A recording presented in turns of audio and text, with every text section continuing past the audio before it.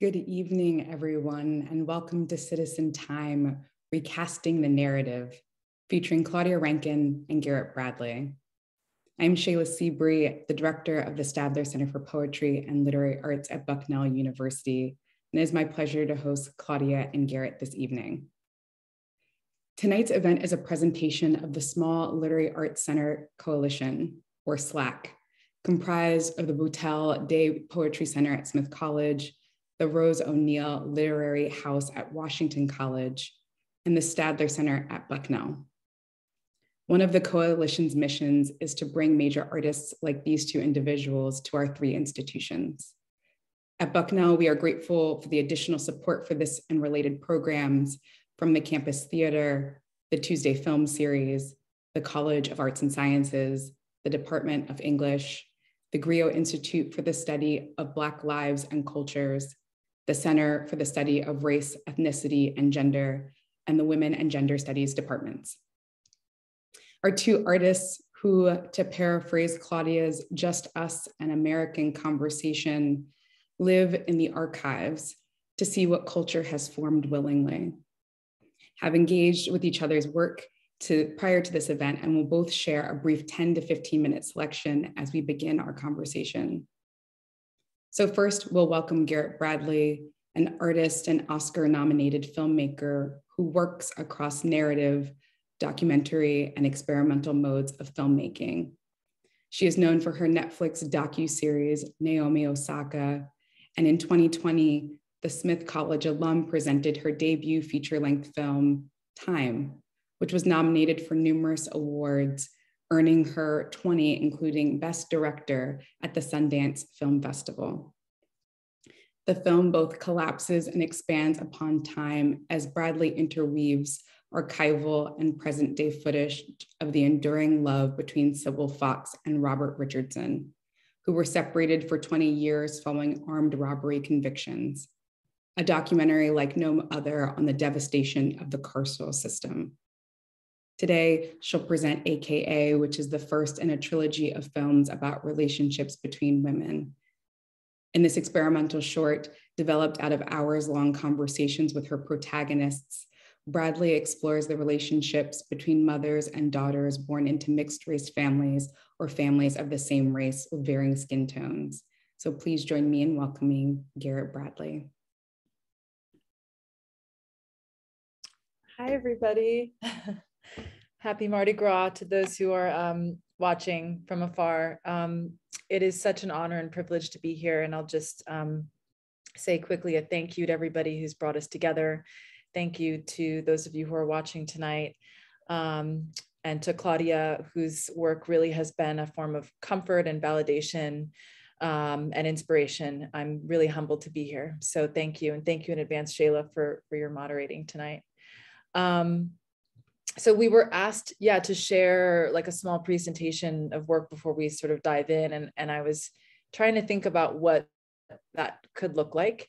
And I actually just decided, something like came to me, which was this question that Claudia poses in Big Little Lies, which is a chapter in the book. And I'm just going to quote it really quickly. What form of relation can include knowledge of historical dynamics and historical society realities without preventing or interrupting intimacy? I think everything I've done to date and probably continue to do is in an effort to also try to understand that very question.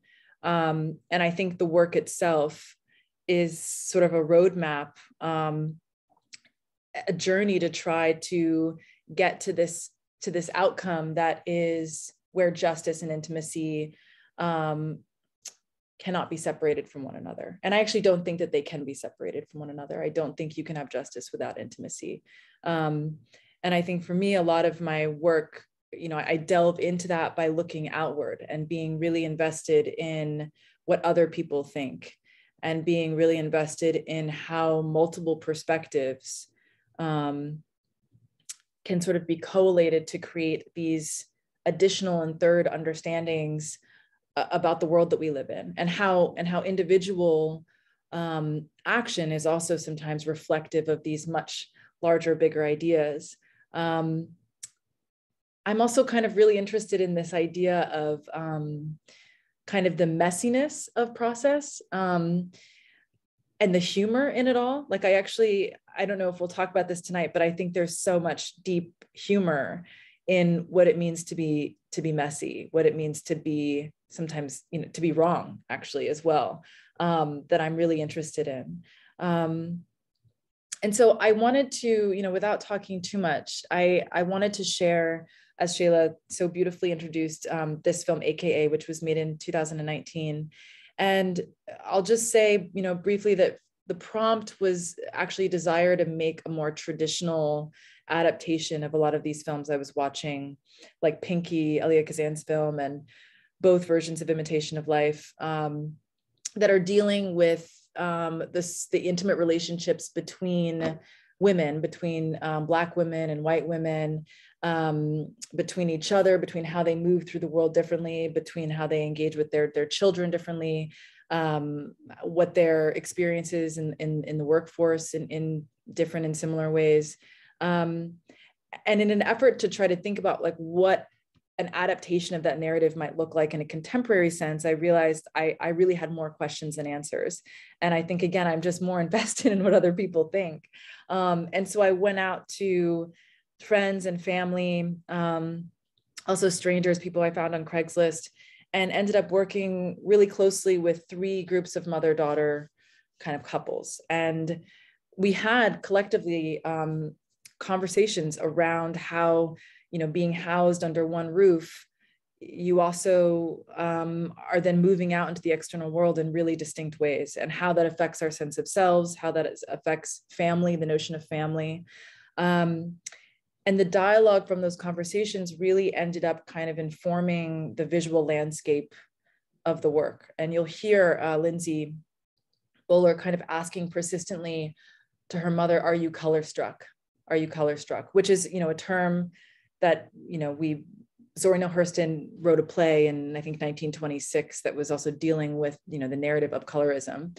But for me, the word itself kind of struck a really vivid series of images of like rainbows and just spectrums of color, which I find are really difficult. Dealing with color is something I struggle with a little bit. But for me, it was so kind of intuitive. And again, it came out of the conversation. And so I guess I just will end by saying that something I'm really invested in that goes back to this question around how do we deal with what's real while also maintaining intimacy, is something that I think constantly reveals itself to us in different ways every time we attempt it. So I guess I'll just end there and then and show this work, and then we'll keep going. Bye, I'll be back.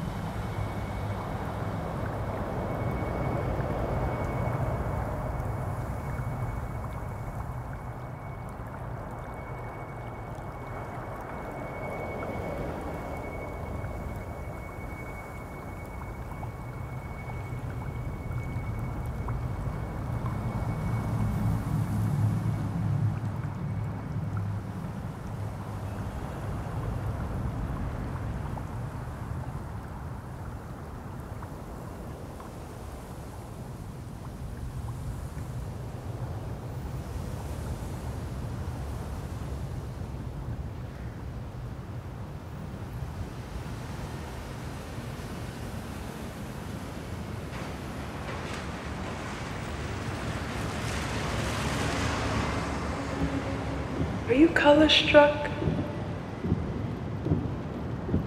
Am I color struck? Yes, I am.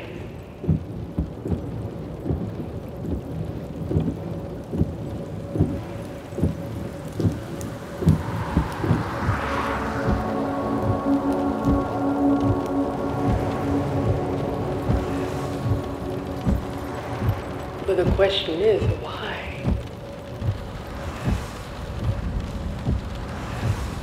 Why?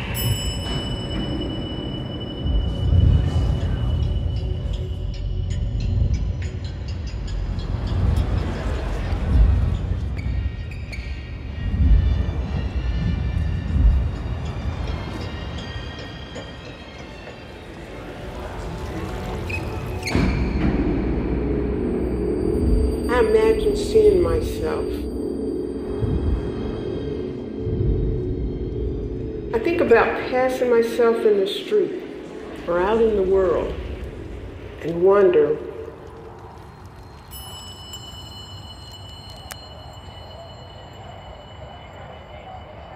I remember her saying, like, one time, you have the look. She's like, even if you didn't have the smarts, even if you couldn't do the job, you have the look. And I'm like, I have the look? What does that mean?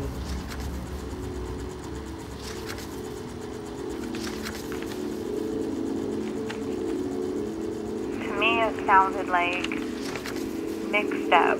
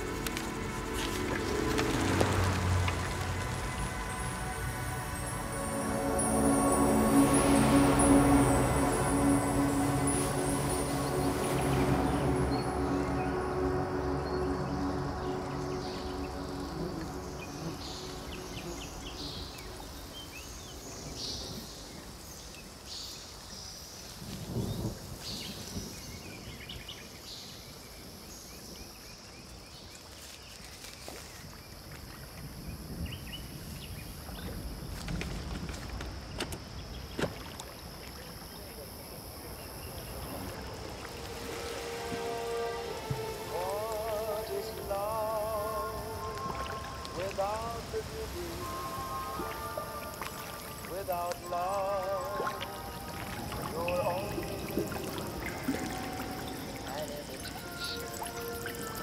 an imitation of life. Skies above, in color, without love.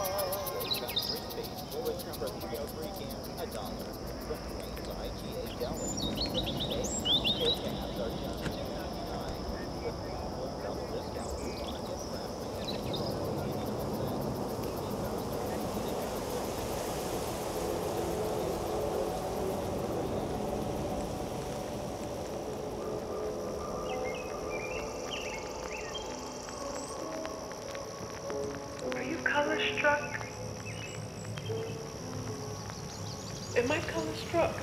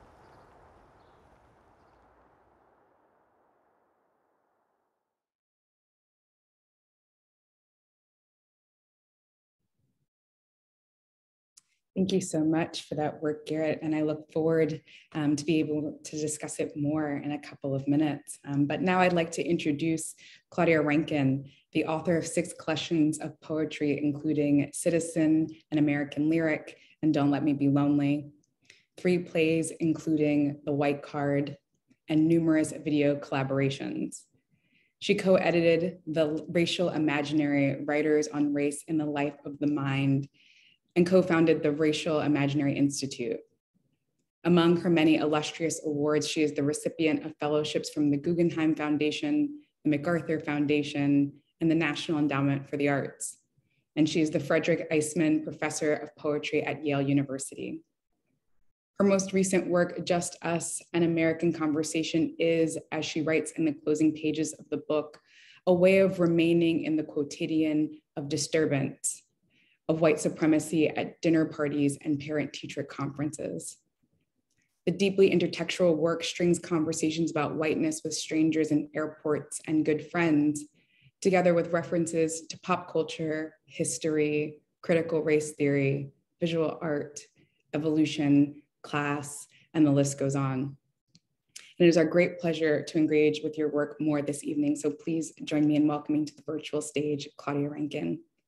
Thank you so much.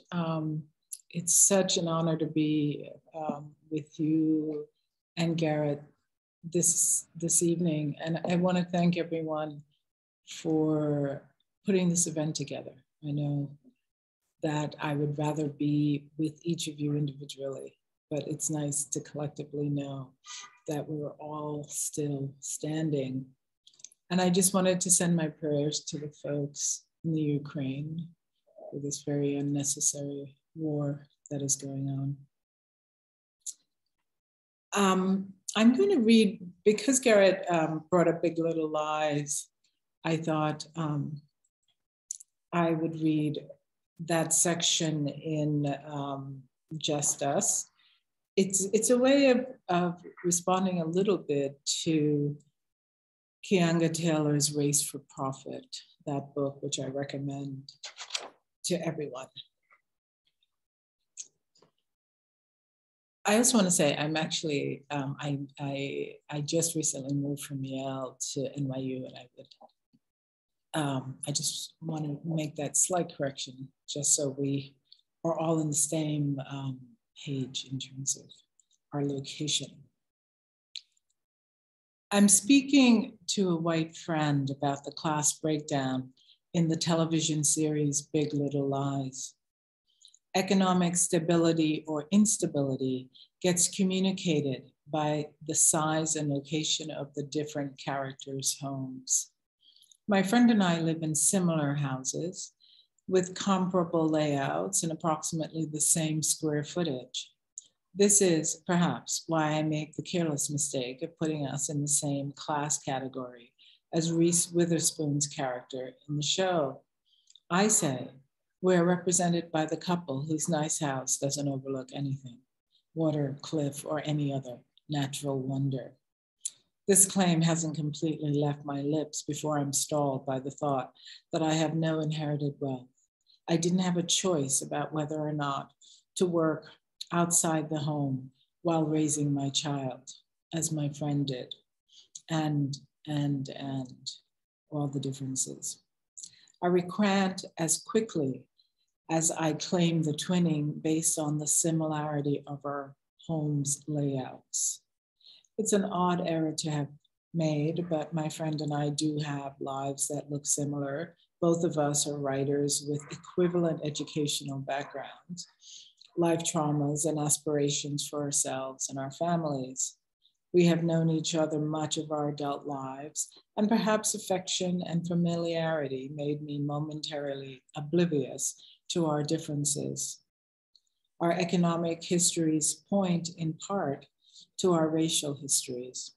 Not that there aren't individual Blacks wealthier than my friend, but typically, even if we arrived in the same dorm room, we don't actually wind up in the same place economically, since whites have a median net worth that is 10 times that of Blacks. Our different races have positioned us in the world in radically different ways. Her wealth goes back to the Mayflower, and her white Anglo-Saxon positioning is how she explains many things about her life. My own immigration from a previously colonized country, naturalized American citizenship, and status as a first-generation college-educated Black woman account for much about me. This ultimately destabilizes us because despite our many connections, despite sitting across from each other, we have been pushed out of a structure from opposing ends through the doorway of our shared culture to sit across from each other.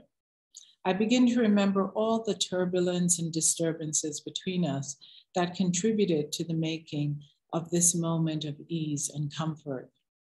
After my friend's departure, I pick up my mistake like a snow globe and turn it over in my mind. My assumption reminds me of a comment made by a white man on a flight I took. I don't see color. Like him, a lack of discomfort allowed me, for a nanosecond, to disregard history and the institutional structures put in place to predetermine that my friend and I can never slip on sameness. Was my slip up simply a misplaced desire to calcify our connection, or is there more? Was the slip an otherworldly desire to become my friend, take on the trappings of her white life, and form a semblance of equality that can never exist? I understand that my need, even to ask this question, is formulated within a white-centered framework that believes all aspirational life is towards whiteness. The framework of white hierarchy has been behind the making of a culture I am both subject to and within. Consequently, I know how easily my actions could be formed by it. Why not want the thing that offers the most lasting and stable, if at times toxic and dehumanizing value?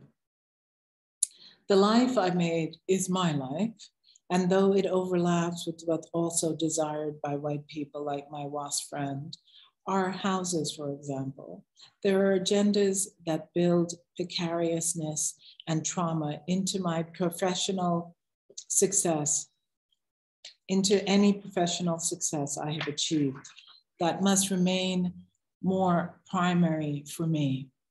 An essential desire for equity and the ability to live freely without the fear of white terrorism literally trumps everything, as former First Lady Michelle Obama expresses in Becoming. Unless something structural shifts in ways that remain unimaginable, the life my friend has is not a life I can achieve, ever. Her kind of security, because it's not merely monetary, is atmospheric and therefore is not transferable. It's what reigns invisible behind the term white. It doesn't inoculate her from illness, loss, or forfeiture of wealth, but it ensures a level of citizenry, safety, mobility, and belonging I can never have. Neither of us is baffled by our particular random, well-earned, unearned, historical, or inherited differences. It is, in fact, my friend's ability to grasp and hold our differences that creates both our facility with each other and our antagonisms. But why, even for a second, translate ease with each other into a state of sameness? If no sameness of status is possible, even within my closest white friendships, how to account for closeness? What form of relation can include knowledge of historical dynamics and societal realities without preventing or interrupting intimacy? If similarity and sameness are essentially impossible, how is difference recouped and aligned with closeness? How do we keep all the differences on the table and still call that a friendship? I long to trust in our feelings of closeness, a closeness years in the making that wrestled racism and racist assumptions to the surface of our hurt feelings and profound disappointments. I wish to stop time and have feelings of intimacy blanket all time, both historical time and the years that took us from our late 20s to our late 50s. But to stop being conscious of my friends' innate advantages is to stop being present inside our relationship. To remember the truth of us is to be in the truth of us, in all its realities and all its stumbles and slips. Then our friendship is what allows us to fall away from the ease of intimacy without falling. My friend already knows the truth of her life because I call it forward. Her ability not to push aside the moment of my self-correct, a moment that happens with language that seems to distance us from each other in efforts to know precisely, points to her ability to hold and recognize her advantages, her disadvantages, her whiteness, alongside my Blackness, my disadvantages, and my advantages, despite our similarities. The two-step, just us, no, you and I, that I enacted in one, she, I hope, kept in step with, is one I hope she, I hope, kept in step with. I doubt she would have corrected me had I not corrected myself. But that aside, together we allowed racial difference, as constructed as it is, as real as it is, not to become for us a source of acrimonious silence. Our fortitude, our resilience with regard to each other's differences becomes in day-to-day life our friendship. Still, when I asked her to respond to an earlier version of this piece, she said she had no thoughts of interest. I kept wondering how she, a writer with a wealth of thoughts and imaginings, had suddenly gone bankrupt. So I thought this would be a great place for us to start, given Garrett's thoughts or question, which is how do we deal with what's real while maintaining intimacy. Thank you so much, Claudia. And, oh, are you all getting feedback from my voice or is that just me? 1 second, not anymore. Okay. Well, thank you so much, Claudia, and my apologies for the Yale NYU flub. I'm trying to correct. No problem. I wanted to start with, just sort of not one of the questions I'd curated, but just with a question that is sort of in response to really experiencing both of your work just now, which is you both have such an atmospheric and a cumulative quality to your work. And so I just wonder how you think about the embodied experience of your readers or viewers when they're engaging with your work. Should I go for that? I just read, so you go. Okay. It's funny, like I on one hand, I feel like I'm making things obviously as an offering to people. At the same time, I don't really think about how they're going to, the immediacy of their experience when they're watching the work.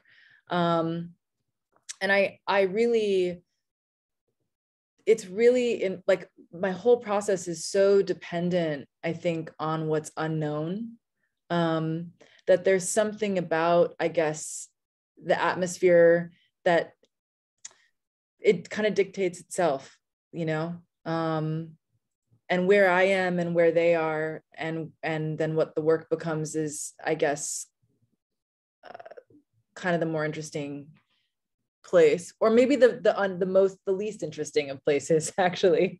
It just kind of becomes its own thing. It's like you take a photo and then you put it in the chemicals and it's like magic. It develops and you start to see it, right? But it's going to be different every time depending on what the chemistry is and how long you keep it in and all those things. Awesome, thank you. What about you, Claudia? Well, you know, I was thinking, Garrett, you said something in an interview I once watched where you talked about the work being an intervention into the cultural consciousness.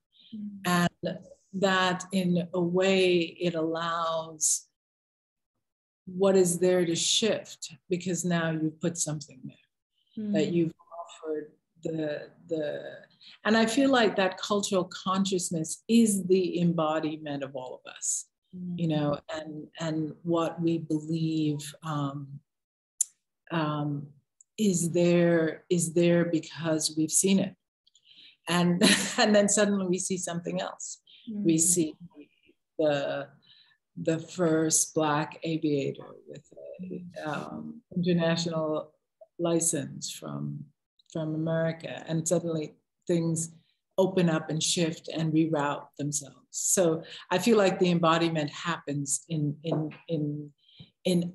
sort of broadening the field. Yeah. And with this conversation of broadening the field, in your work, both of you have this core tenet of polyvocality. It's not just sort of one narrative, one voice, or one story. And so how for you all is narrative really driven by sort of this chorus as opposed to sort of one solitary voice? You know, that's interesting, because narrative is something I think a lot about, like, and just even what the definition of narrative is it story? Can ideas be narrative? How are the people and the scenarios and circumstances that are a part of the work feeding into something as concise as a narrative or a story? I mean, I usually just start with a question, and I feel like there's so many universes that exist in one question that have their own narrative, you know, and their own way of existing and moving through the world. And then you also then have how people are going to read those things. I mean, I think there's an interest for me in, like, I've never actually been super interested in myself, and maybe that's something it's because I'm intimidated by that, you're right? Like, maybe as I continue to push myself, I will be more interested in, you know, maybe I'm evading is what I'm trying to say, by this hyper focus on looking out. But I think particularly in the context of making films, when you can really only say something one frame at a time, the idea of having multiplicity is both a challenge and also incredible opportunity to expand our understanding of narrative or an idea, or like anything really. I'm really interested in the ideas around proximity, you know, what happens when you put one thing up against another thing, which is, I think, one of the reasons why I love film so much.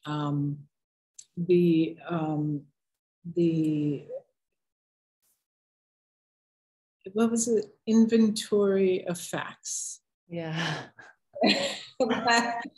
that you put together when you did America. Yeah. Is such a inspiring idea to me, because it means that all of these things, I know we didn't see that film, but everybody, if you haven't seen Garrett's America, you gotta see it. You should just go, do not collect $200. Get there, watch it. And I think that sense of, if one thing lives and crosses and touches another thing, which goes back to the idea of intimacy, it by its very proximity opens out a new discussion, a new way of seeing, a new way of thinking, a new question to ask. In your films, Garrett, even in that film, the word America becomes, for the most part, the most audible word in what could be understood as a silent film. And then in AKA, the phrase, are you color struck? The question, are you color struck, becomes the the thought, the question that has to be in conversation with every image that we see. And we cannot take in the image without that question. And so it constantly is pushing us back towards the relationship between the one thing and the other thing, the utterance and the image. So I'm really interested in that, the juxtapositioning that comes with a kind of multiple use of genre. I just want to add really quickly that I think, you know, and I don't know if we'll talk so much about like form and content, but one of the things, Claudia, that I love about your work is that, yeah, you can listen to it. Someone could read it out loud to you. You could go to Audible, but you also then have this object, and that catapults you into this whole other universe around context and the way in which you're understanding exactly what you're talking about. Two things being next to one another, and how new meaning then can continue to develop unto itself, you know, in ways that can never be confined. And I actually think, you know, I feel like your work really surpasses genre. And that's something that I've sort of defensively talked about in my own work, and mostly because I find the idea of genre to be really bureaucratic and uninteresting, frankly, you know, but this idea that there's no way to contain the multitudes of a life lived, of thoughts, you know, you can't put them in a container. And here's these endless ways in which the conversation can continue to evolve and to grow, both physically and as memory, right? Yeah, I just wanted to add to that because I think it's important for anyone who also doesn't maybe have the physical book to definitely also get the physical book. We're just going to shout each other out, but I had to say that because it's important. Well, you know, I think there is overlap in the methodology and in the practice. Yeah. And something that you both are sort of bringing up right now, Claudia, you said something about your interest in proximity and what happens when two things are put in conversation with each other. And we see that in what Garrett's talking about, the physical construction of the book. I'm assuming what's on Audible or when you listen to the audiobook, is just the right side of the page, the portions that she read for us this evening. But there's all of this, there's images, there are notes, there's this intertextual conversation that's happening on the left side of the page. And sometimes those pages are blank. And so it really is this like multi-layered way of engaging with the book.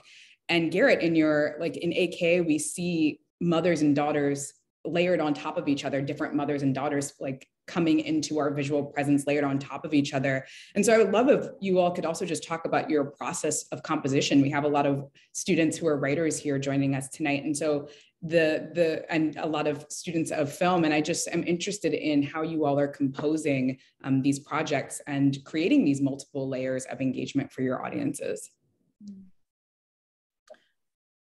Well, I guess I can just mention, I mean, a lot of the actual scenes that you're seeing in AKA came out of, again, a direct question around, you know, if you could describe your relationship with your mother in a still picture, what would that be? And so you're actually seeing their answers. So there's a real sense of just simplicity to that in terms of process. There are other moments where, you know, someone might say, well, I spent so much time tanning myself, or I spent so much time thinking about how I shouldn't be in the sun, right? And then that elicits its own kind of image and action.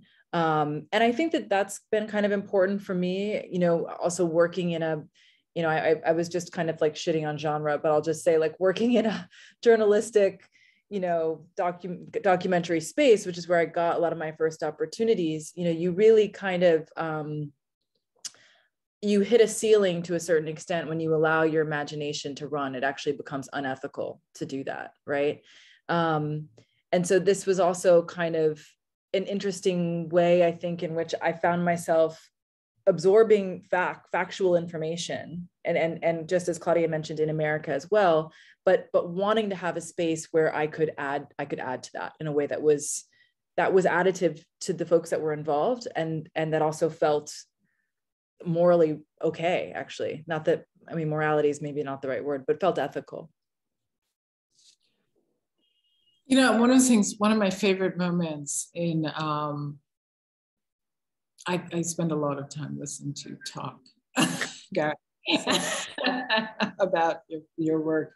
And one of the things that I was really taken with was when you talked about how in your feature film Time, you had shot that and thought, oh, I'm gonna go now for 6 months and edit it into a film. And the subject of the film showed up with all of this footage that would reroute what you had maybe thought you were about to go and do and expand that world. And how that there was never a sense of like, oh, this is not going to be in there. It's going to be in there, and we're going to have to open up the process to include it. And so I feel like that impulse, that the page or whatever, the film, the whatever it is one is making, could leave space for additions, for accidents, for a thing that came late to the party, an event that happened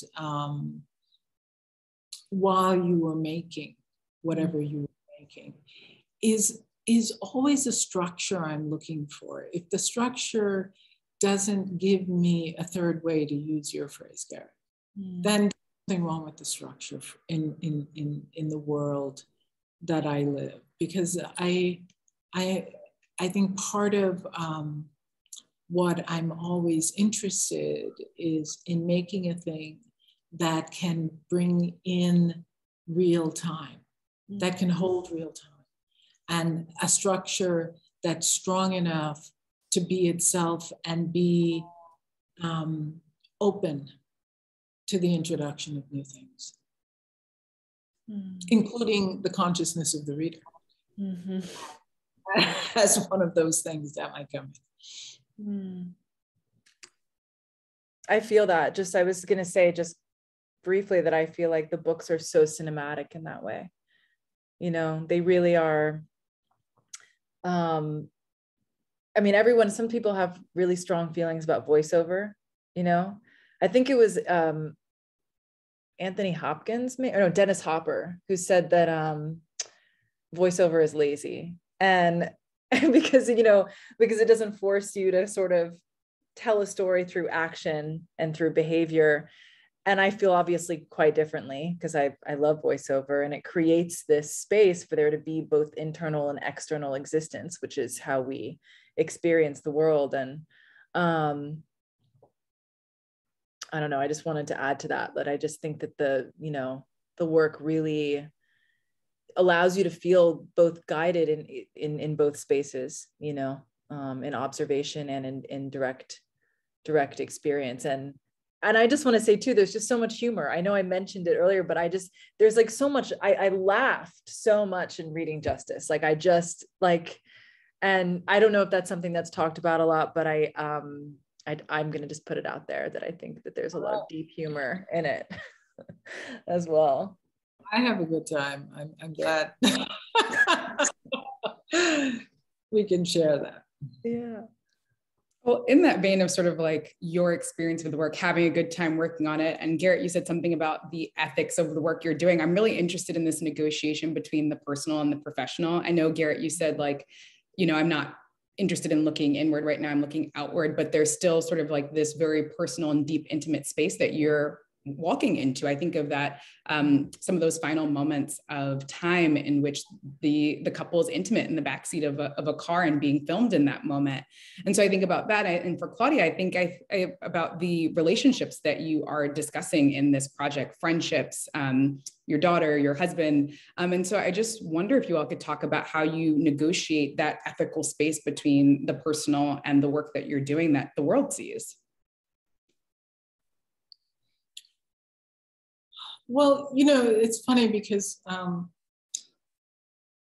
people have said to me, oh, you've written about your friends and your husband and your family and your daughter. And I don't feel like I have really. I feel like I've written about those moments in my life that I share with all of life. That that the decision to include a thing is a decision to join in with the kinds of investigations that belong to all of us. So to me, it never really feels that personal. It feels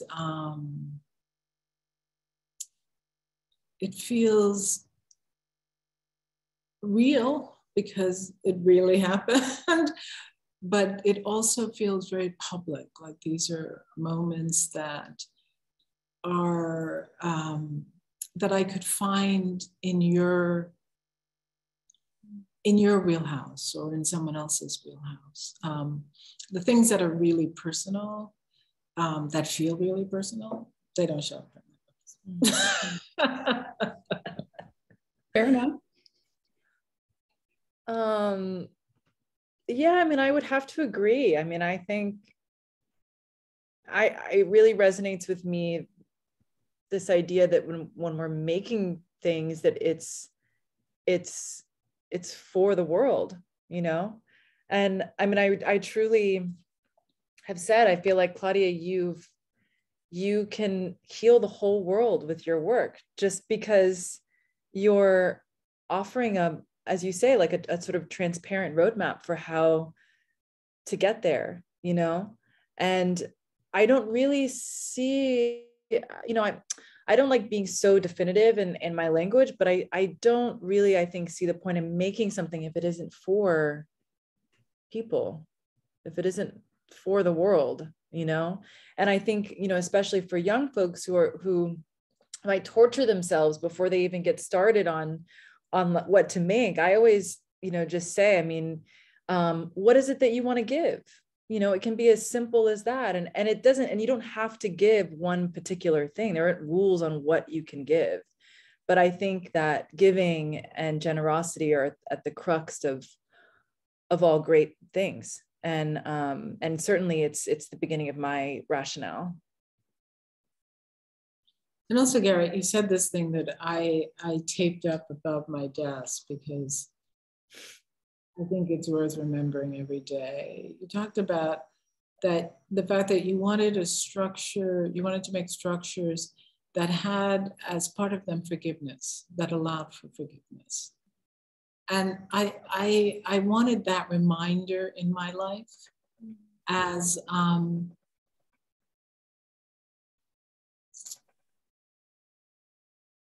a structural reminder. And I can think about it. I think you probably were talking about time because we're you know, thinking about mass incarceration and the punitive ways in which that continues slavery in the United States. But I love thinking about it as a sort of poetics in the act of making, that whatever structure one is involved with constructing or building within the work has as its, not even a destination, but as its cell making, a kind of commitment to forgiveness. Yeah, you know, I mean, that also brings me back, I think, to just something I was mentioning earlier that I feel like is at the crux of both of our processes, which is like also being wrong, you know, and being wrong, obviously being connected to forgiveness. And I don't think we, at least in Western culture, have a framework for how to deal with being wrong or how to even approach the possibility of it, you know, and that's where I think art comes in, you know, if it's not institutionalized, that's where art can come in, you know. Mm-hmm. Mm-hmm. Yeah, no, that is, I agree with that, that we are so committed to being right that we lose the humanity of people in that. Somebody said to me recently, they asked me if I had seen America. Yes, America. And I said, no, I hadn't, but I had. But I couldn't remember, and I didn't want to say yes and be wrong. And I realized I do that a lot. I would rather say no than yes and then be wrong. Yeah. Than claim something that I don't immediately own fully. Yeah. Because I like the idea that I went back and rewatched America and thought, oh no, we've seen this. and then I was right. But so I think we have been taught that you can't admit not knowing, you can't admit that you're messy around the thinking of a thing, that you're in process, right, towards things. You have to have arrived everywhere. Mm-hmm. Yes, exactly. And I'm just slogging along over here. Yeah. Well, thank you both for all of your generous commentary and feedback. We are nosing up to 7 p.m. already, which feels awful because I could continue to listen to you all. I didn't really even need to be here. I could just listen to you all talk all evening. So thank you so much for the feedback that you're giving our students, the commentary about your work. I love this conversation about giving ourselves the permission to be wrong and to fail. What a truth students need to hear from two people and two practitioners who are at the top of their field. So thank you so much for offering that to all of the students. I also want to say a special thank you to Jesse Greenewalt and our interpreters who are here this evening. A special thank you to my fellow SLACC members, or slackers as we call ourselves, Jennifer Blackburn, Andrew Chotala, Matt Donovan, James Allen Hall, and Roy Kesey. But again, a huge thank you to you both for being willing to share some of your work and for sharing yourselves in this conversation. We are so greatly appreciative. Yeah. Thank you. Thank you both so much. I'm like, it could go on forever. Let's go get drinks or something. I'll see you guys downstairs. Good night. So much. Have a great evening, everyone. You too.